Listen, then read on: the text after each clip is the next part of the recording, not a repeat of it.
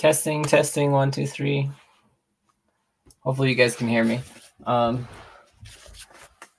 Today's live. Let's see. Give me a second before we get started. I wanted to talk about self-esteem.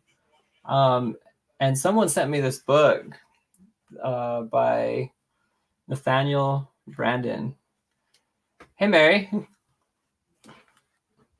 And it turns out I need to work on a lot of these things, but it's called, the book that they sent me was called The 6 Pillars of Self-Esteem. And I just barely got done with it today. So I was going to talk about, I guess, like my take on self-esteem. Hey, Eskel. Hey, Sarah. Irina. So let's see. Maybe before I get into some of your comments, then I will just kind of go over these pretty quick. So the 6 pillars, what they are. Number 1 is living consciously. Number 2 is self-acceptance. 3, self-responsibility. And then 4 is self-assertiveness. 5 is living purposely. And 6 is personal integrity. So I'm going to go over each of those. Hey, Crystal. Hey, Vianne. All right. So the first one is called living consciously. And notice I say living consciously. So it's not enough to just be self-aware that like of your behaviors. So there's so many people, even in my day-to-day, they're just like, well, at least I'm aware that I'm making these mistakes. But living consciously would mean something more like,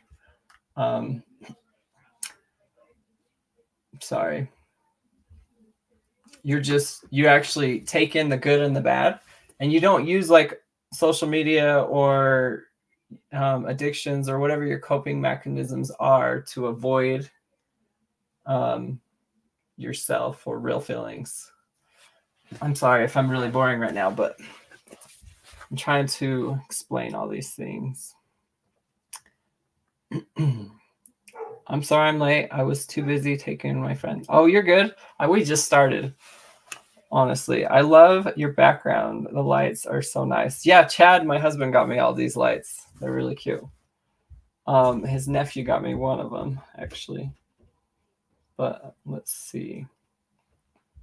So let me just make sure I didn't skip anything here. Let me look at my notes. I'm losing my spot.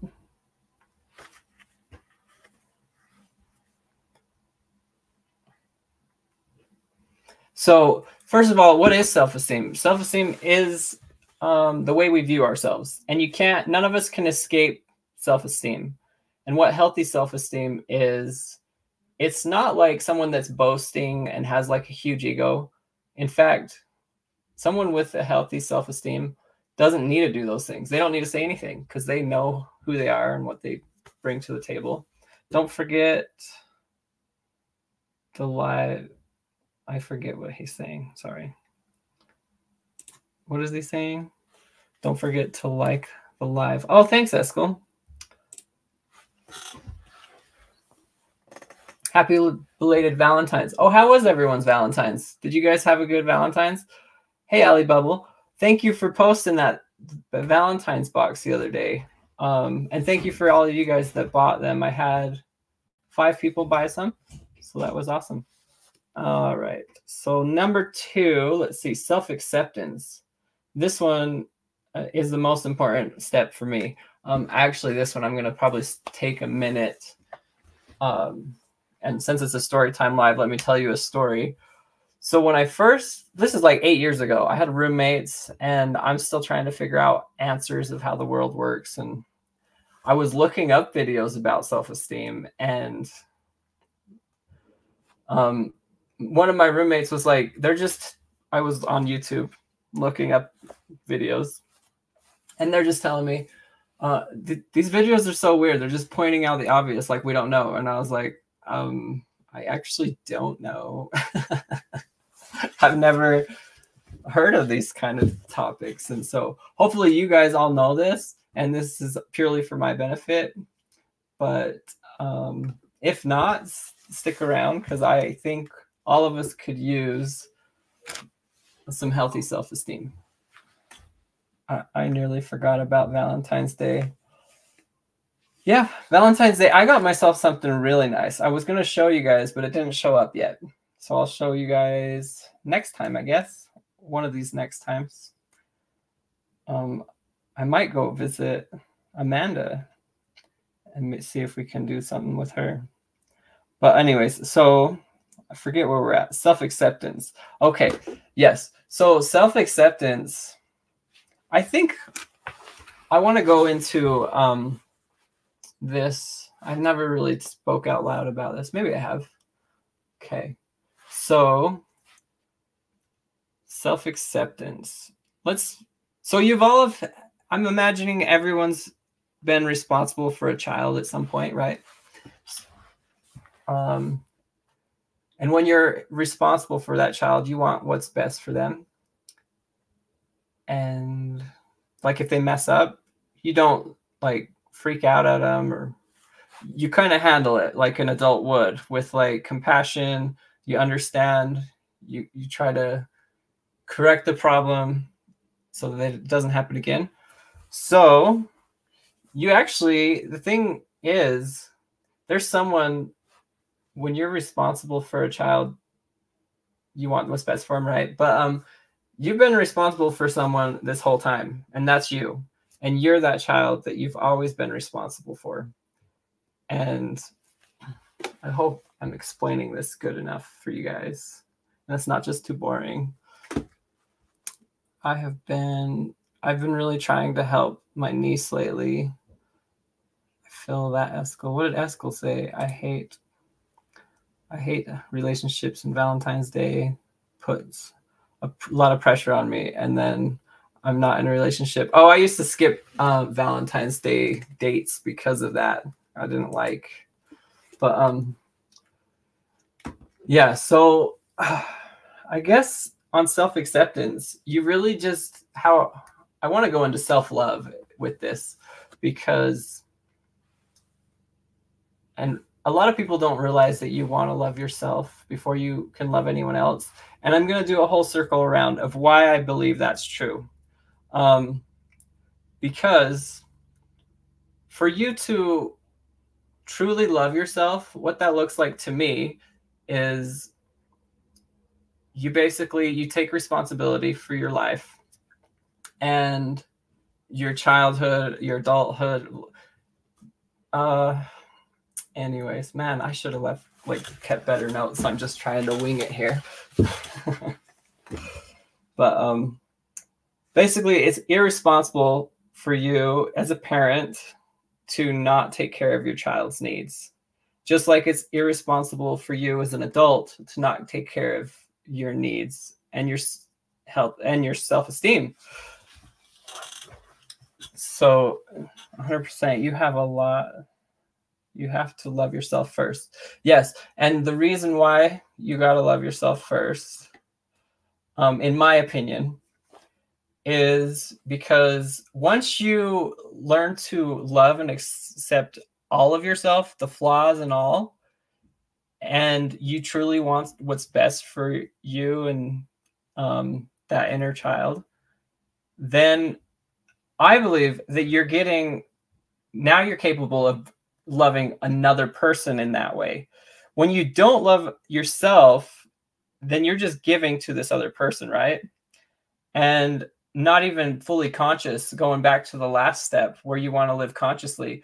Because I've seen people give more than they should have, and then they react, and they're not even conscious of their reactions. And so, because naturally when you give something, you want some kind of acknowledgement that or love back, right? But if you love yourself, you know yourself, and you're living consciously, you're going to make those decisions knowing your own limits, like your own boundaries, and you're not going to over give to where that you're going to become bitter. And the last thing you want in a relationship is bitterness, because that's where things go downhill. But yeah, so that self-acceptance is a really big one. It's really important for like all the rest of these. All right, so let's go to the next one. Let's see, self-responsibility. Okay, yeah, so in this book, there's actually a chapter, I think it's called No One is Coming to Save You. And so what would you do if whatever situation you're in right now, no one's saving you from this? Like, it's purely on your back. Like, this is all on your shoulders, this life. And this little person that's you, your inner child, you're the only one that's going to fix their situation. So part of that self-love is, maybe it's not always fun. Maybe it's some tough love. Like, you have to go to bed early because you need to get up in the morning, and maybe you want to go to the gym. I don't know. But yeah, sometimes self-care and self-love is not easy. It is just, you're doing what's best for you, like a parent would for a child. So yeah, because this life is your responsibility. No one's going to rescue you. And if you're going to sit around and wait for someone to rescue you, it's just going to be a long wait, and you're going to be really disappointed and have a lot of bitterness at the rest of the world. So I'm sorry for being so serious this time, but I was just like, this is a topic I clearly need, because when I get on camera, you guys know I'm like embarrassed, which is really weird, because like in my house, I do okay, but it's interesting how we have self-esteem in one area and not another. But all of us could use more self-esteem. Let's see. Hey, Denise. Let's see. Happy Valentine's Day. Using the statement, I expressed yourself instead. Oh, let's see. Sorry, I'm not like saying you are too much, such as such. I say frustrated when you such and such. Do I say? Maybe I do. I don't know. But okay. My friend is by. Oh yeah. It's hard when they have mental health things going on. Let's see. So yeah, we're on 3. We're okay.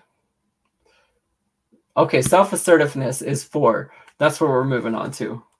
Let me just see what I have here for that one.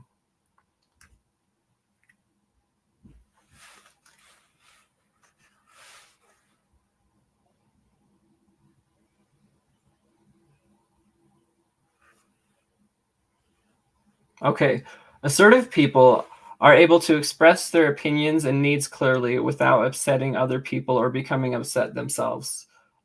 They speak firmly about their opinions and demands and rights that they believe they should have.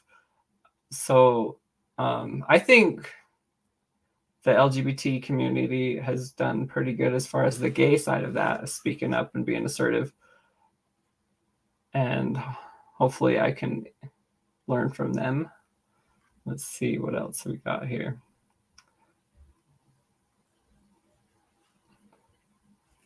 Another thing about being self-assertive is becoming competent in the things that you want to do in life. And yes, Chad is in the chat. Oh, he is? I didn't see him. Oh, he's a member now. Wow. That means he can do the unicorn emojis. I think they look like, how do they look? They kind of look like that. Those are some of the emojis we got. So now you can do those. I've been told that I am assertive. That's what happens when you're the only child of people-pleasing parents. Well, see, we probably all have some of these qualities. We just have to be like more conscious of them, I guess. Like, I think I'm really good at too, like self-acceptance. That doesn't mean I'm good at anything else on this list. But anyways, all right, so we got self-assertiveness. Next one is living purposely. Let's see what that one's about.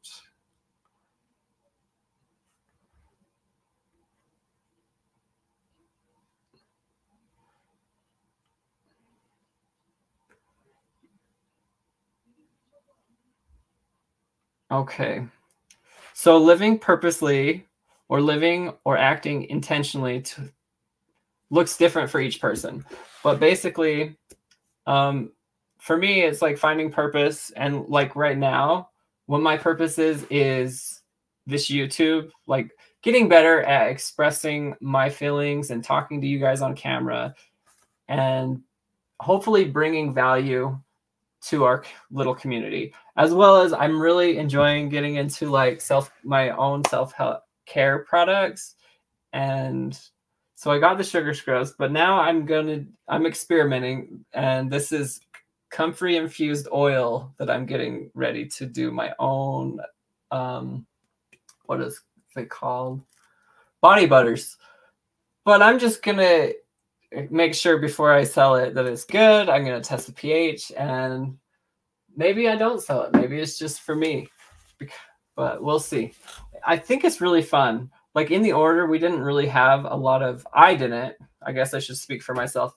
I was just put to work. There wasn't room for creativity or self-love. And that's why those things are so important to me, is because that wasn't something that I ever really got to put energy into. And even when I left, it was all about survival. So this is really like a time in my life when I'm kind of going back to my childhood or inner child. And I'm just like, hey, you want to watch Avatar? We're going to watch Avatar: The Last Airbender. And I'll talk more about that next week. But let's see. Oh, the sugar scrubs are great. Thank you, Star Trooper. I'm glad you caught this live. I saw your message on, what is it called? I don't even know social media. Instagram. All right. Hey, Todd. Hi, Chad. Let's see what Chad says. I'm going to blast his comment. Just here to see my husband. Love you, sweetheart. Oh, what a sweetheart. Okay, so let's see. What else do we got? We're almost done. Living purposely, acting intentionally.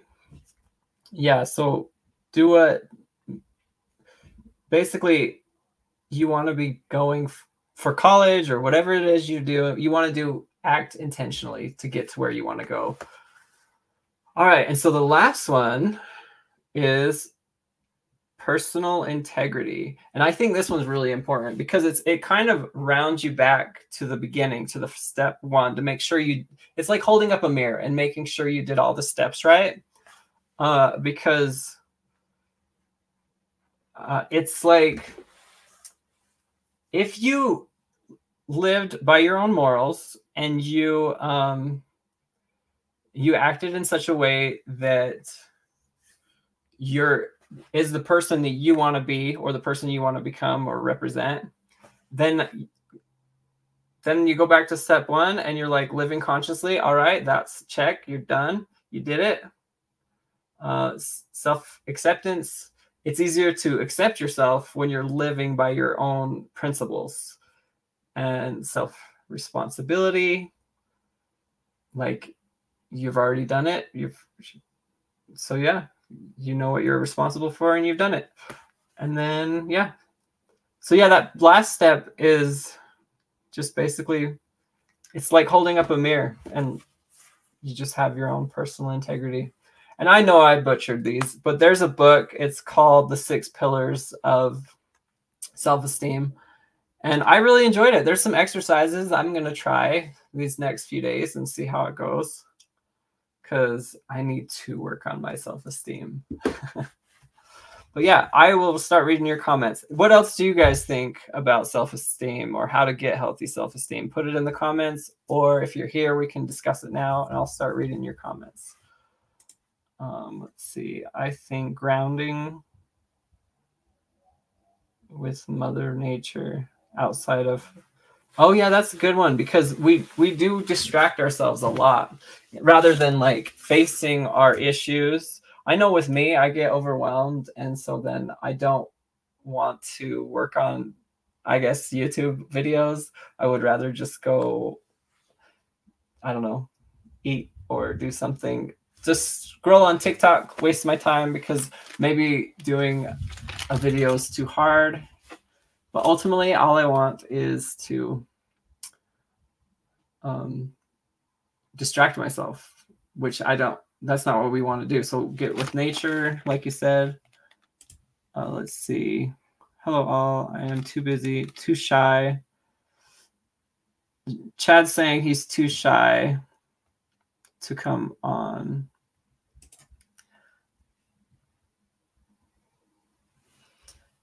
Smell amazing, and it makes my skin super soft. Probably my favorite unicorn product.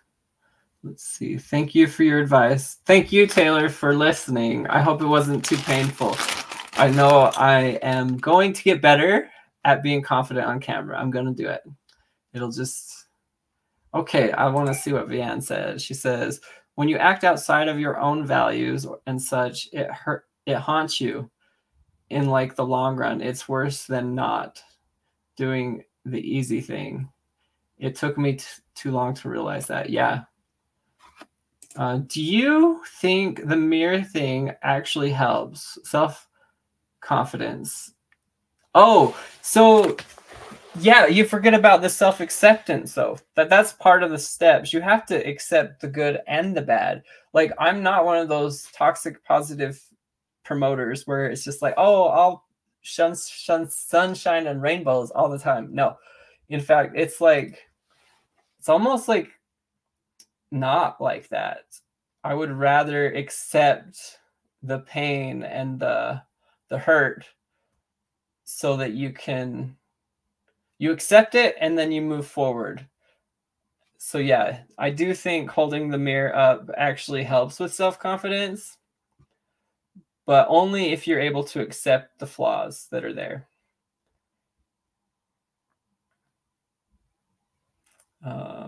Let's see. Myself by Eager Guess.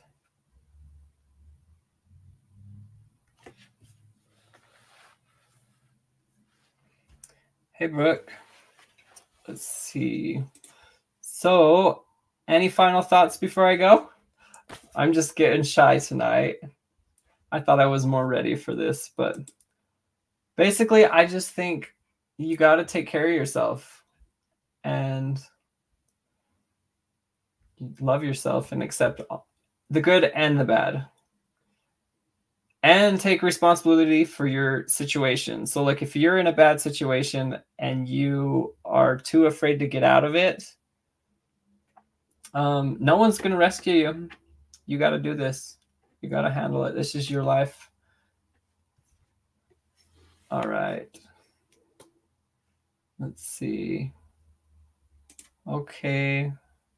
Watching Secrets of Polygamy. Hope to see you, Val. Hope to see Val. Not yet. So the one that was just on, I know it had Marianne, Luann, and there was one other person. It was actually really good. If you guys haven't seen it, I would recommend it. You do an amazing job, Val. I do okay. There's good and bad. I recognize the stutters I have and but I really appreciate you guys for helping me through this, because this is going to get me where I need to go. I don't know where that is, but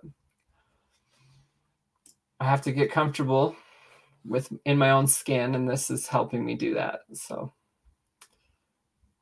Great to see you and agree. Sugar scrubs have been a part of my self-care. I'm glad to see that.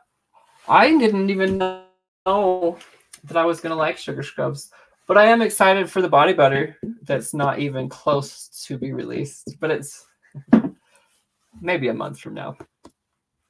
We love hanging out with you, Val. Thank you, Crystal. Let's see. I wonder if there's like a, I have to learn how to use this better. All right, well, I'll talk to you guys next time. Bye-bye, guys. Are you going to be on Secrets of Polygamy? Yes, I will be on. I don't know what day it'll be on, but I'll make sure and let you like talk about it afterwards, if answer whatever questions that I can. But yeah, see you guys next time. Bye-bye.